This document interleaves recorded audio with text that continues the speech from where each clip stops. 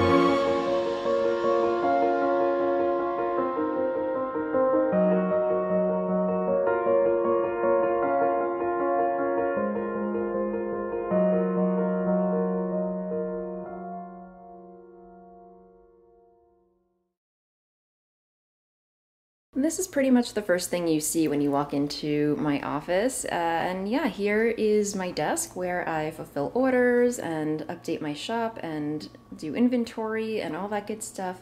And right next to me are all the skeins of yarn that I have to package today. But wait, that's not all, because over here are some skeins that I dyed last week. I dyed one batch of I Am No Bird, and I've still have to skein and label those, but those are going out today as well. Back over to this area over here, this is my Crazy Monkey ball winder, where I reskein any yarns that have tangles in them or snags, so I can potentially still save the skeins. I will say tangles do happen from time to time, and this has been an incredible lifesaver. And yeah, here's the logo. Crazy Monkey Creations, and they are awesome for all your reskeining needs. And it's kind of fun too. It's a good arm workout. And there's some poly mailers that I use to ship packages. I keep those close by to me so I can just easily pivot from my computer to the packaging supplies, and my cello wrappers over there.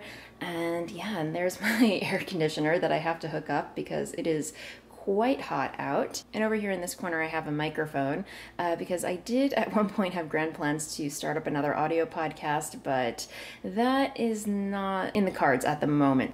One day I'd like to have another audio podcast. We shall see, we shall see. And this guy right here is my buddy. I love this thing so much. It's made my packaging life so much easier. It's basically a label printer, and yeah, it makes labeling packages a breeze. And this unsightly box right here is full of undyed yarn that I still have to put away and do inventory on. And right over here we have some labels. I have a lot of them. So yeah, these are all the labels that go on the yarn. So I'm gonna have some fun with those in a bit. And this little nook over here is where I store packaging, and this device right here is where I skein all of my yarn. Dennis actually rigged this up for me, and I just basically loop a skein of yarn around it and stand away and twist my yarn, and you know, it's really handy and saves my arms a lot of stress. And then of course I have a little Google Chrome right here because I do spend a lot of time in this area skeining yarn, so I like to have a YouTube video going while I work. The cool thing about this little guy though is that I can just pick it up and go into the dye area, and I'll have all of my colorway recipes on hand, so it's really versatile, and I like that. That's a great little tool that I got. I will say my decoration choices down here are a little questionable. I honestly have no idea what's happening in this corner over here, but we have some more artwork. We have a candle, there's another unicorn bust that was gifted to me and I just don't know where exactly to put it, and a chair for visitors. Anyone want to come by, hang out with me, keep me company? Anybody? And some more storage space under there. There's a coffee table that I just don't know what to do with. This print I really love. It's by Dame Darcy, who does these amazing illustrations of mermaids and some other macabre characters. So yeah, definitely check her out. This is my pet that I keep down here. It is a house plant. I'm not sure what kind of plant it is, but it's really cool. It has like these little pink flecks on it. This portrait right here I found on Etsy. I believe it's an antique. I don't know how authentic it is, but she's knitting. She looks like she's a Victorian. If this print looks familiar, you are not mistaken. This is another print by East Witching, an artist that I really enjoy her work. I have another print upstairs in my craft room of a raven, but the sheep just seemed so apropos to put down here. In this area right here is where I take all of my photos of yarn. I have this in-house kind of softbox light that is really handy for getting natural light photos. And then I also have these wooden planks that I use sometimes for more stylistic backdrops. But this one I've been using a lot for some of my Instagram shots. But underneath I just have a white piece of oak tag that I use for all of my listing shots. And yeah, so it's a very versatile area that I get to switch up and play around with. And my respirator is over here. I don't know why I didn't put it away last week, but there she is. And then I have this adorable print of sheepies hanging up just to, you know, add some pizzazz to this area. And over here is where I fill up pots of water and soak and rinse yarn.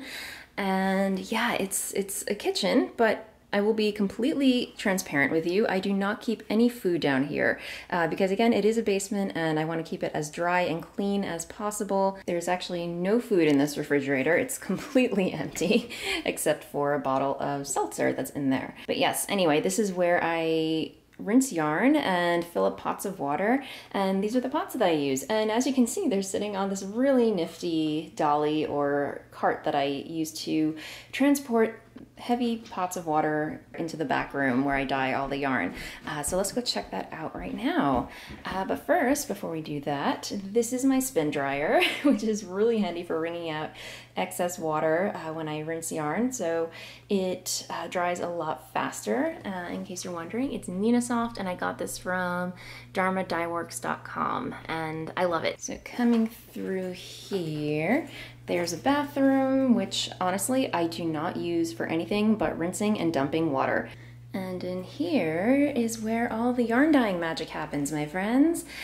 I will be honest, it's not as glamorous as, you know, yarn dyeing may seem. It's pretty, it's a messy business, my friends. So these are my induction burners that I use. I got them off of Amazon. I don't know if they sell them anymore, but they're really awesome. They take special pots that the burners won't turn on unless the pot is on top of it, and it sounds an alarm like whenever I take it off. So it's kind of annoying like that, but it's also very safe. And here I keep my lids and my tools. And if you can see, Dennis rigged this up so it looks like the set of Dexter when he murders somebody, but this is actually protecting the drywall that's behind there. And in this corner is where I keep all of my dyes, my acid dyes, and they're all organized by color. So over here we have reds and pinks, yellows and browns, greens, blues and purples, and then all of my big jars, and they are labeled on the top. When Emily was working for me, she did an amazing job color coding all of these, and I suck at maintaining it, but I am making do. So I have a system that works for me, and you know, some more tools up there. And over here is where I keep my undyed yarn inventory. Again, this is not all of it because, as you saw, there were some boxes out front. And you're probably wondering, what the hell is this? That is a treadmill, my friends, that we rarely use because, as you know, Murphy's Law goes, when you buy home gym equipment, you use it for about a week or two and then it just kind of falls to the wayside. But it's there. It's there. I do use it on occasion when I need to, you know, blow off steam, or I just feel really gross. I need to run something off. And yeah, there's a fan sitting on top of it. Go figure. But yeah, we do have a little TV over here, so you can put in a Google Chrome or, you know, Fire Stick and watch some podcasts. So that's really fun. I should really use this more often. But yeah, and let's see, citric acid bucket right there.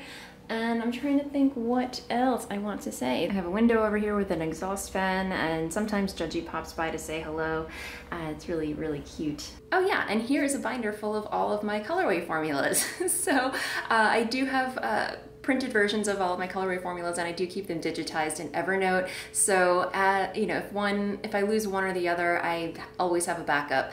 So, you know, hey, pro tip. But that is pretty much my dye studio, guys. I hope you enjoyed that. Out there is the garden that connects up to our kitchen. So, you know, my commute is very awful, very stressful. You know, just come out, enjoy the garden, come down here and get to work. But, you know, maybe I will insert some clips of our garden so you can see what that looks like. Hey guys, I'm just checking in. I am almost done dyeing for the day. I'm only dyeing one batch of yarn because I spent the whole morning packaging orders and I really only have energy to dye one batch of yarn today. But I'm not really sure how I'm going to edit this together. I guess the idea is to give you an overall tour of my dye space and just little snippets of my day on a Monday, especially because Mondays are my busiest day. So I hope this is all gelling together and editing together smoothly. I'll find out once I bring this into my computer. But yeah, I am dyeing. I apologize, the lighting is crap down here, my friends, so thank you for bearing with me. If you're dealing with like blowout like this right now, unfortunately that can't be helped. But today I am dyeing a batch of Voolenvine number 5, which if you can see in here, this was my 5-year anniversary colorway, and this is the second layer of speckling that I've applied, and I'm just letting it exhaust and absorb, and then I'm gonna add one more layer of color and then rinse it out. As I mentioned in a previous video, I do plan on making a more comprehensive kind of tutorial or just demo of how I dye yarn. It's not scientific at all, it's just my crazy method of dyeing yarn, how I taught myself how to dye yarn. So anyway, that is coming down the pipeline pretty soon. But yeah, here is my now messy dye studio. Again, I do not make an effort to keep a tidy space. I get very messy down here. Things get wet, things splash around, but that's how I work. Everyone has a different way of working, and you know, I hope you guys, if you are learning to dye yarn, you're finding your own method, creative method of dyeing yarn. There's no right or wrong way. Although I will say, wear a respirator. A respirator is key and essential. You want to protect your lungs and your respiratory system, and you don't want to develop any crazy allergies. So the one rule is wear a respirator, wear protection when you dye yarn. But yes, that is the tour. I hope you guys enjoyed that.